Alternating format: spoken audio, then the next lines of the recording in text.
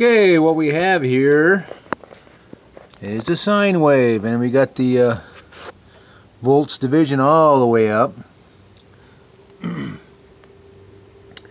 Running 1 volt, 1K, and this is a BK 4040B function generator. Got the variac powering up a isolation transformer, which is powering up a RF filtered rectifier. This is 0.47 milliamps.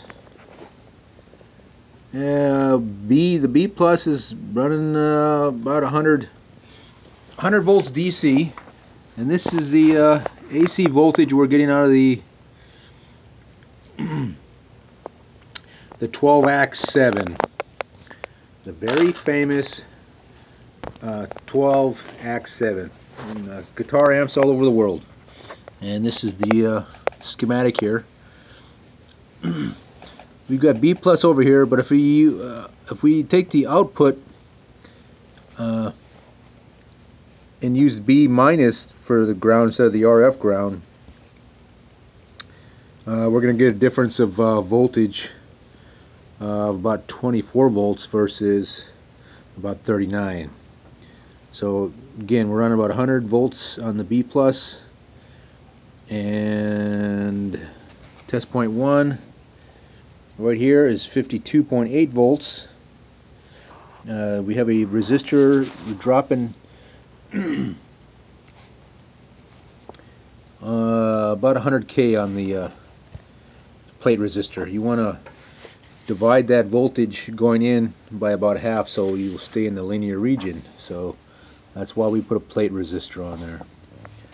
Let me see, R2 right here for the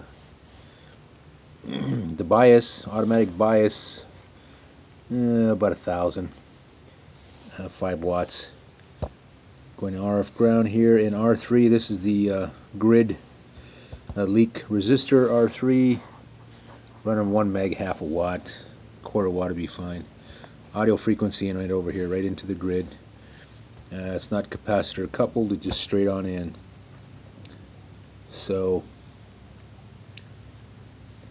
the funny thing is, when we were running 250 volts on the B plus, 139 on the plate because of the plate resistor, we were running a little over 1 milliamps, 0.139 watts, and the output was about the same, actually a little less, about 38 volts AC, no load on the output here. So you don't need 250 volts to make this thing sing. And it's well used all over the world in many amps, so it's definitely something we're interested in pursuing here in our RF work. A lot of schematics on the internet on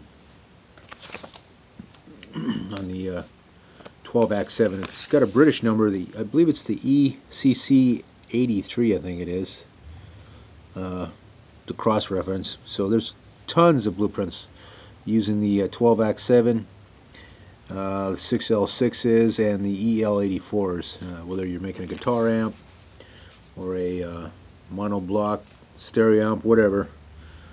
It's definitely a good investment to get you some 12-AX7s. So there you have it.